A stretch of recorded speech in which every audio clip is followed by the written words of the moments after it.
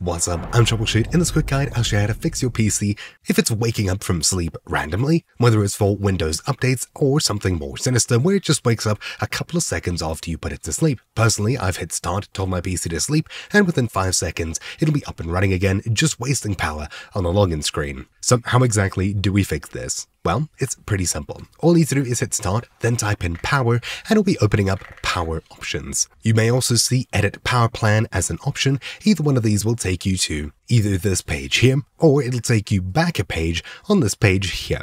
All you need to do is click change plan settings next to whatever power plan you're currently using, then change advanced power settings, and inside of this small window that pops up, simply find the sleep option. Expand this, then allow wake timers, and simply set this to disable. Yours is probably enabled currently, or important wake timers only, and setting this to disable will get your PC to sleep soundly instead of just waking up randomly for no particular reason, which is super annoying. You can leave it on important wake timers only so your PC wakes during the night, updates Windows, and then goes back to sleep afterwards. That is one of the options here, but personally, I like having a bit more control over my system. Having it set to disable is the best option to make sure it sleeps properly. That being said, with this set, it's not going to affect Wake on LAN or anything like that. This is purely just to do with it waking from sleep, whether it's for scheduled things such as updates or unscheduled things like maybe Discord keeping it alive or something like that. Anyways, it's a huge annoying issue, but I'm glad I've finally found a simple fix for it. Thank you for watching. My name's been Troubleshoot,